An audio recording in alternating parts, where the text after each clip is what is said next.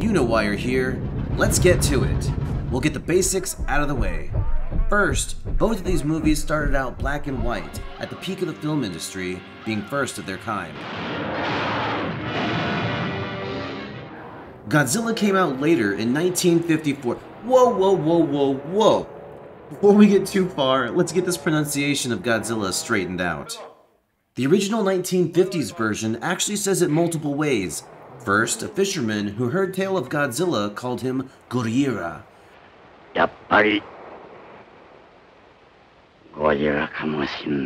While Professor Koji Yamane calls him Gojira.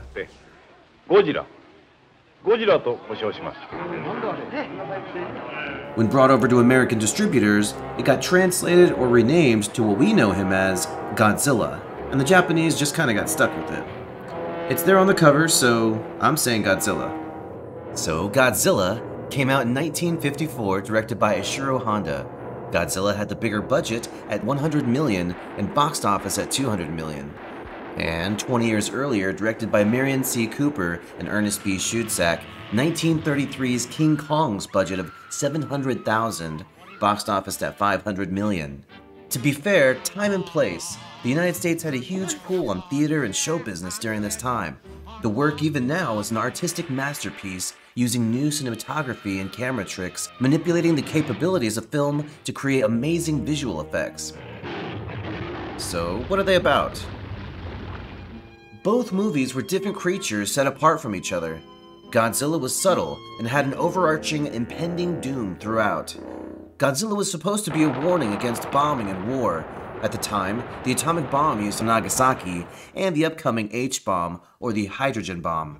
It begins with the creature sinking ships, us wanting to kill it, while Professor Koji Yamane seeks to study the creature, Gojira's radioactive traits. Godzilla tears shit up and leaves.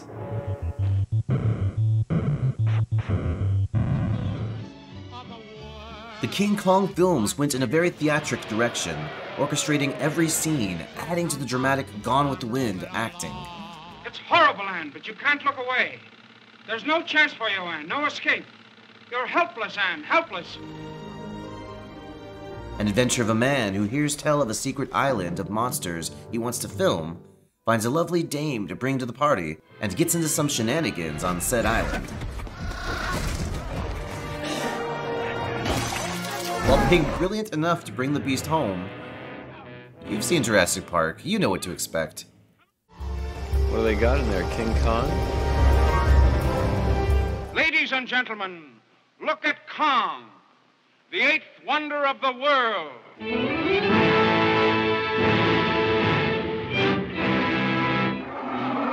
The beast tears up. The problem Godzilla had that King Kong didn't is that Kong had more relatable emotions and characters he protected.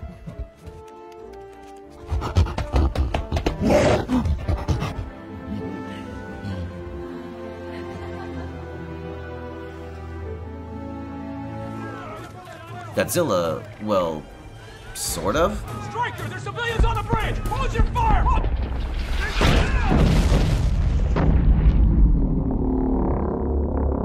Let me get this straight. They're both kind of assholes.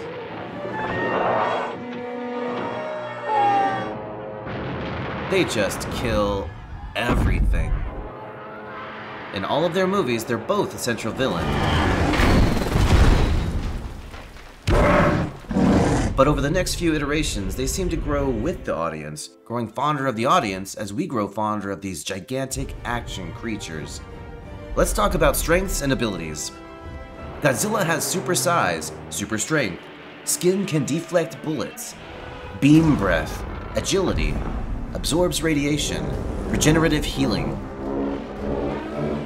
King Kong also has super size, super strength, can handle bullets, but bleeds like any flesh and blood creature.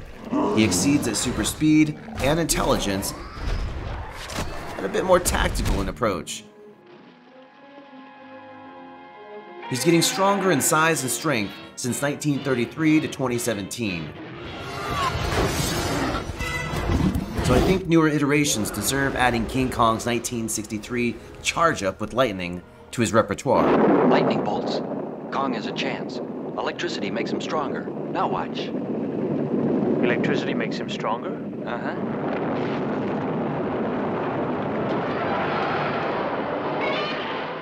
Why do they fight? Well, King Kong kind of just got dropped off Godzilla. They said, go at it. Okay, drop him.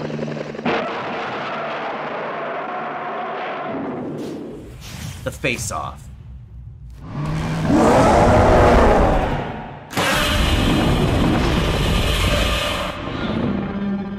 Let's face it, you came here for the fights. King Kong isn't new to reptiles. He knows to go straight for the jaw.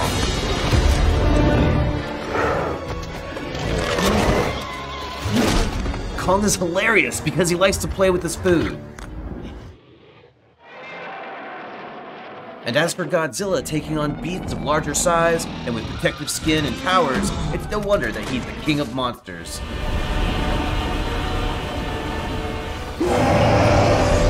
Although they both seek their place as king, there seems to be a friendly rivalry.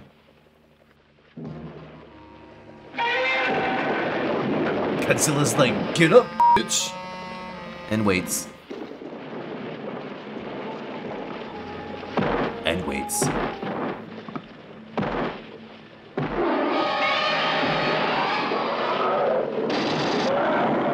How do we beat them? Well, dumb really like to walk into electrical lines and power down everyone's internet. Also, they fall in pits pretty easily.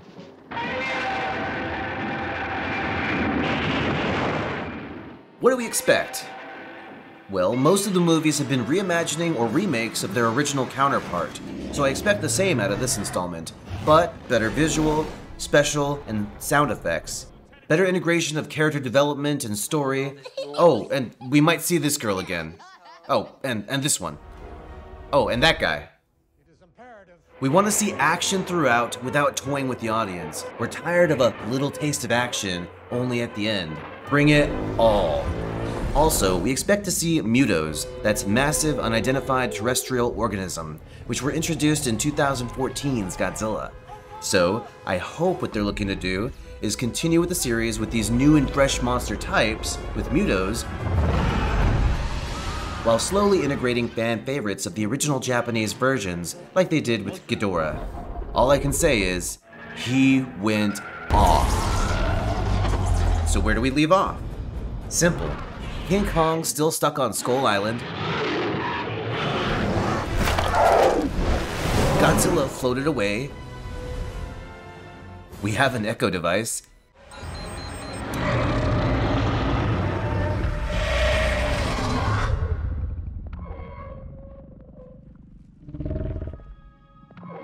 And now we leave off with Godzilla versus King Kong.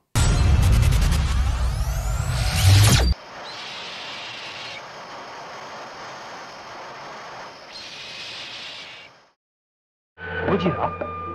Hey.